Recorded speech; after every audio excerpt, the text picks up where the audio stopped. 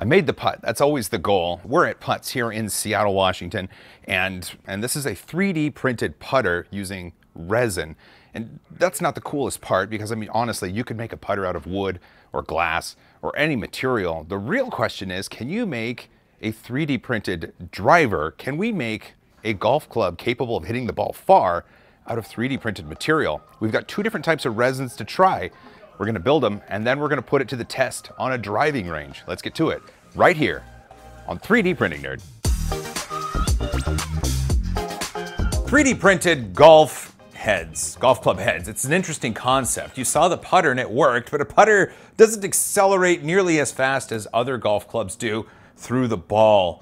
So we know a putter works, and well, here, have a look. So this is what it looks like. It was printed on the Phenom Noir in Siraya Tech gray resin. It looks like this.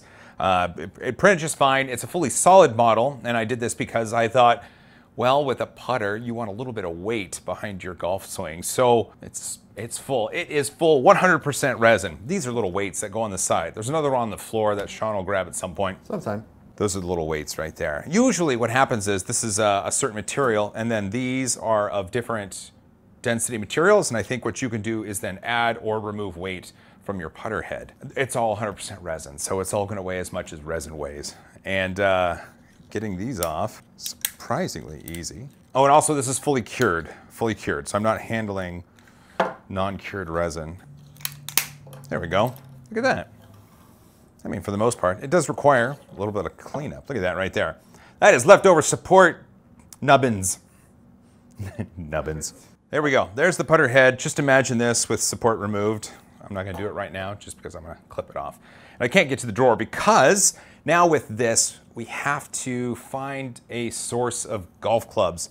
And I've been to the golf club store, the Pro Shop, I think is what it's called, right? The Pro Shop. Yes. Pro Shop. And golf clubs themselves are just amazing feats of technology, and they are priced accordingly. And so $60 to $70 will get me a golf club. And I'm like, no, there's a better way to do this. So I bought these. I want to show you something. Zoom in on that price tag right there. It says $2.99. Nice. Yeah, it says $2.99. $2.99.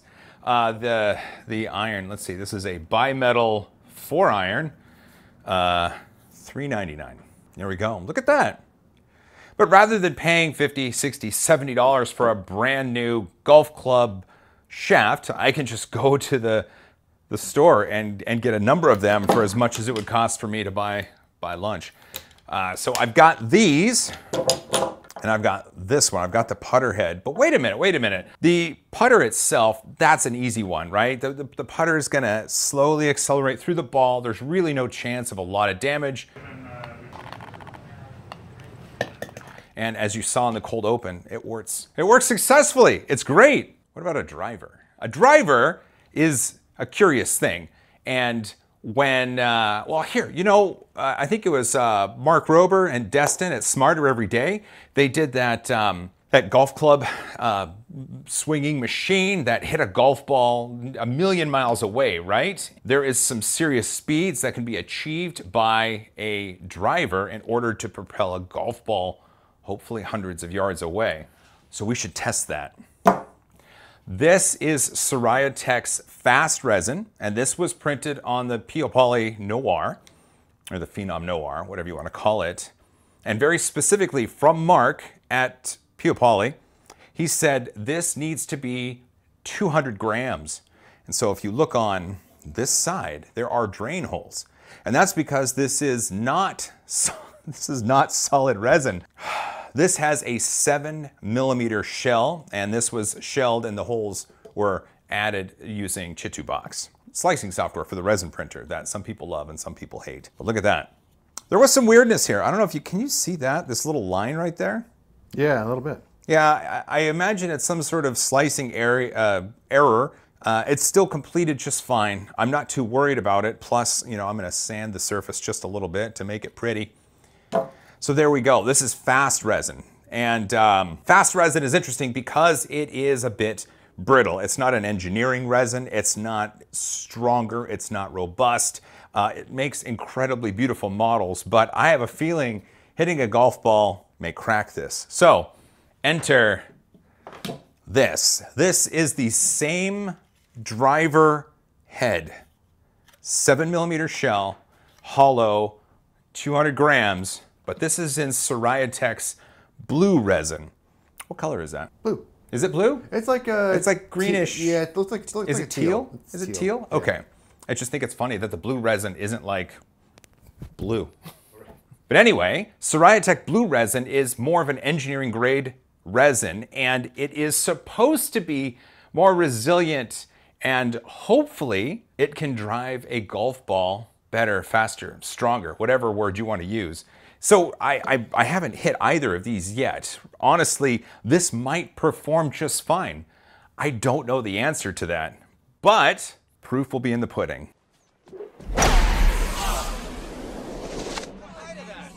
And that means we're gonna have to test it. So now what we have to do is take these golf club heads back to the house, and in the garage, we'll get the supports off, we'll get them sanded down, and then what we're gonna do is cut off these golf club heads, and then we're going to use some JB Weld epoxy, and we're going to epoxy the heads into the holes where the shafts go. We're gonna let it sit for 24 hours, cure up, and then we're gonna take it to a driving range, and we're gonna see what happens. Let's go.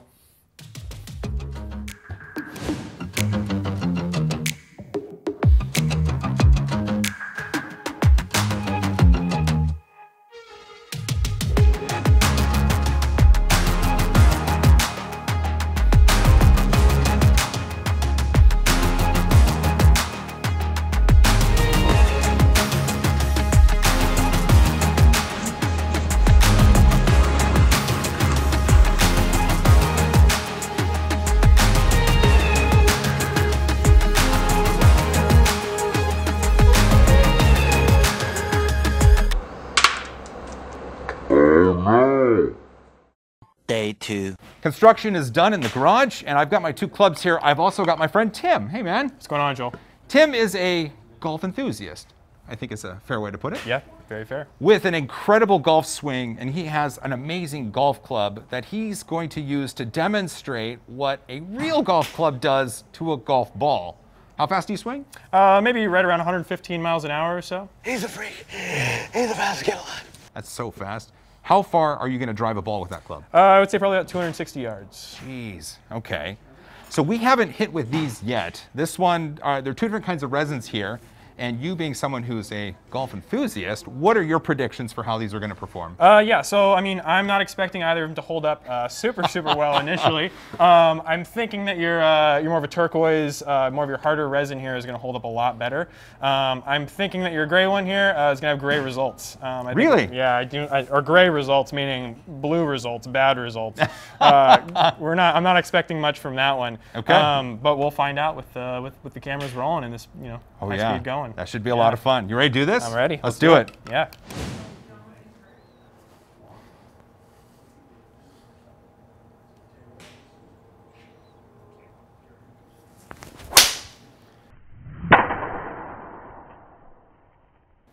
Jeez! Interesting club. What would you call it? It's a 12 gauge. That's the best one. Okay, that hit was incredible, Tim. How far did that go? I would dare to reckon probably 260, 275, so.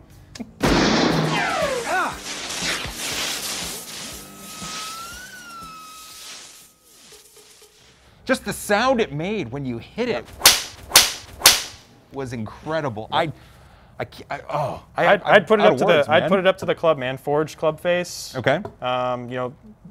Metal body, graphite shaft. A lot of technology going on in these modern drivers. A lot of technology here, plus your swing has been culminated over 4 or 5 years, you said, right? Yep, yeah. Tim was a baseball guy before, by the way. Yeah, What position?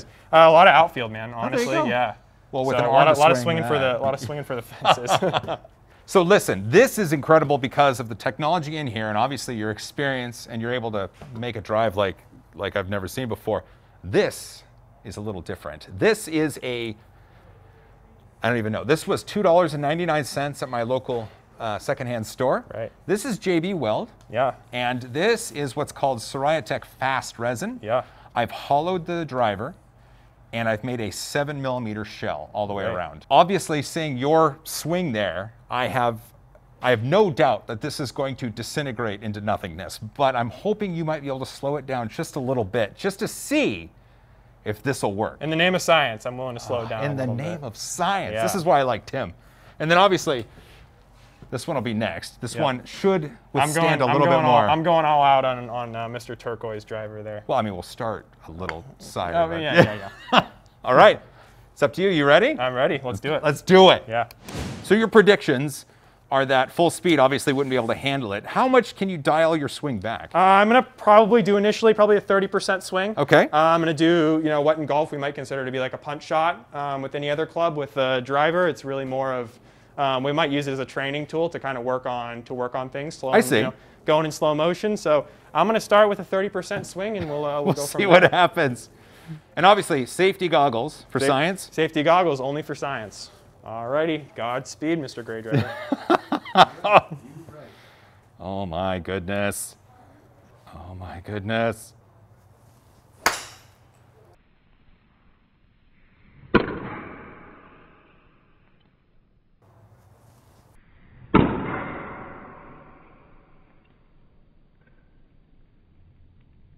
All right. Okay, wait. It didn't break. Didn't break. Little 10% swing, a little bit of nothing. No damage yet. Let's take a closer look here. No deformation on the face, so I think we're good to go. No cracks? No cracks. Yeah, everything's still firm. Huh. I think we should give her another go. So that's where you hit the ball. It doesn't feel cracked though, right? No, not at all. Okay. But, So what's the plan for this swing? So I'm going to actually kind of do a full swing or kind of actually go through my same rotation. I'm not going to swing as though I'm actually trying to hit a full drive, or even though I'm really trying to swing a real driver. This is more, again, of an additional safety measure so that we're not seeing a, driver head in the tow yard on the other side of the street. That'll be fantastic. So, yeah. All right, good luck, man. Thanks.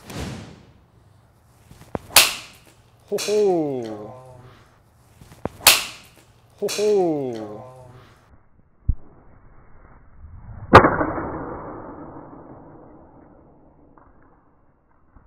Wow. There she goes. So Tim, what happened? Looks like we don't have any more driver head, Joel.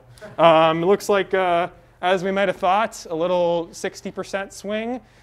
Center about, just as far as the ball went. But look, look at this. Where the shaft connects didn't break. Correct. It did hold up. So that's impressive. Our weak point does turn out to be that kind of hosel area where we end up seeing that connection. I think that's where we saw the initial break. At least what I felt anyway. Okay. Was that we saw a break at this portion of the club, and then the rest of the head kind of went downrange.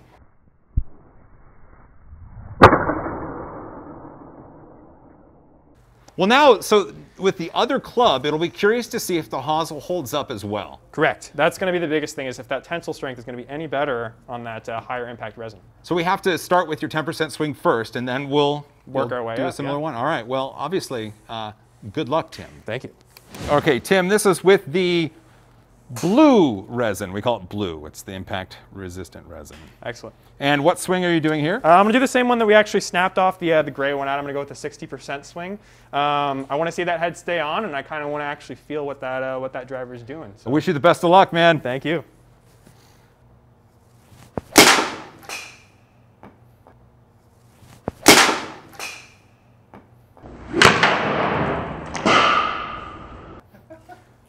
That's JB Weld.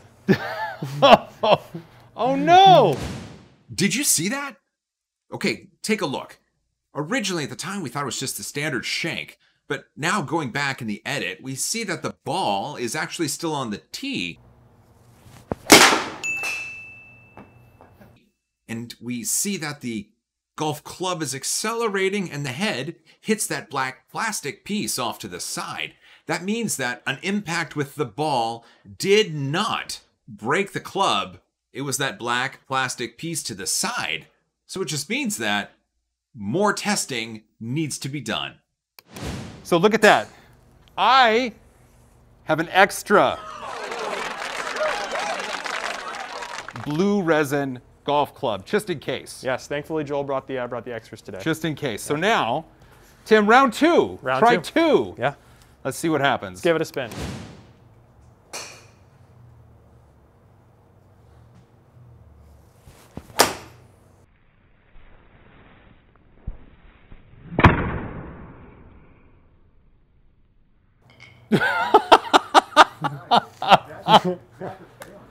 Oh my gosh. Okay, so there's no club head on that I shaft. think your club heads and shafts are not friends anymore, Joe. Well, let's round up our stuff and let's have a little breakdown. What do you think? Perfect. Let's do it. Well, look at that. We have results, and they are kind of unexpected, wouldn't you say? Yeah, I would say so. The resin that was the fast resin, the driver for the fast resin, just exploded. But this is the hosel, right? Correct, yeah. Where it attached to the hosel, it didn't Right, break no, yeah, right it there. survived. Which was really impressive. And like you said, it feels almost like an obsidian, like a glass, right? Yeah, exactly. Let's move to these. So you said you hosel struck that one. Yep. So that's a pretty high strike towards the hosel. That's a shank in golf terminology, basically. pretty bad strike. You know, I might throw it up to me a little bit. Might also throw it up to the length of those shafts. Sure. Those feel a little bit different, but you know, that's pretty common. Pretty common with golf, especially you know a beginner might end up striking the club there quite more frequently. But this is where it broke. So could that have contributed to the? That definitely could have contributed to the breaking. This one though. This one though, we did see more of a center strike here, closer to the center of the face. So I think you know in the future we might want to see a little bit more hosel reinforcement, especially around this portion of the club, and I think we might see a better result. So it looks like this type of resin here, this more resilient resin, along with a better designed hosel, Yep. we might be able to drive a ball down the range reliably more than once. More than once. Well, this was a bunch of fun, and I'm really glad you came along for these results that I did not expect. I'm really excited to try this again. If this is something you'd like to see more on, that's funny. If this was something you'd like to see more of, let me know in the comments. Tim said he'd be up for it again. I'm definitely down to do it again. Well, Tim, the floor is yours. Let them know how they can find out more about you or what you.